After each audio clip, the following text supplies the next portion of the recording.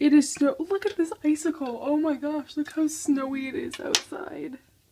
I don't have my ukulele to do an intro. Sorry. So today I'm gonna film a really quick March TBR. This month I'm not gonna have a whole lot of time to read.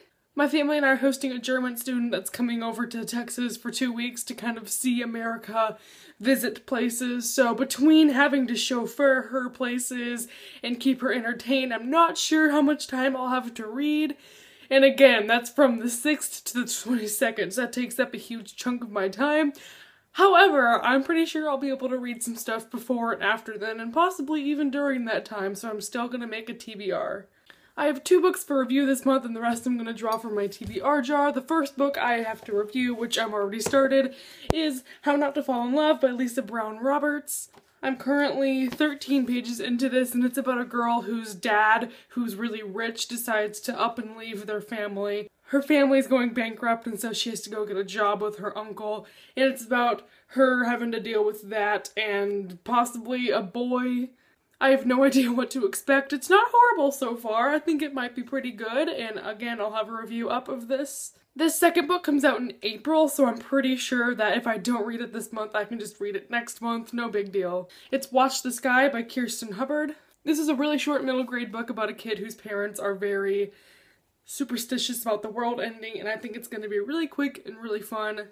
Or really quick and really dark. I haven't decided which yet, and I'll let you know in my review, probably in April. That's all that I have for myself designated to read, so now we move on to this. I think I'm gonna draw 3 books from this. I get nervous every time I do this. Let's just go for it. Watch this be like a 500-page book. The first book that I drew was Landline by Rainbow Rowell, so I'm actually excited to read this one. I have yet to read one of Rainbow's adult novels, so I hope this will be good. I don't know too much about it. I don't think I could even give you a synopsis because I'm not even entirely sure. I have just heard nothing but great things about it. Yeah, put it aside. Let's do another one. Okay, this book is Sea of Shadows. I'm gonna be honest with you, I was contemplating whether or not I should unhaul this, so this will be interesting. Again, no idea what it's about. I think it's a fantasy. Let me know if you liked this, because I've heard no one talk about it and I just got it off Book Outlet. One more book. Be a good one. Dorothy Must Die. So this is about an alternate universe Wizard of Oz where Dorothy is evil and she must be stopped. I've heard some really great things about this, and this is on my priority shelf, so I'm glad that I'm getting this one out of the way. Hallelujah! There's a censor in here. This is going on my forehead. What's up with Book Outlet? Just like leaving these censors in the middle of books.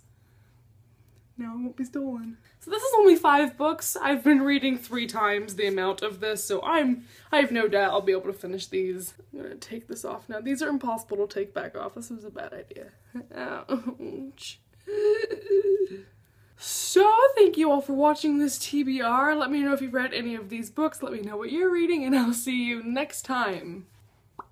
Bye everyone.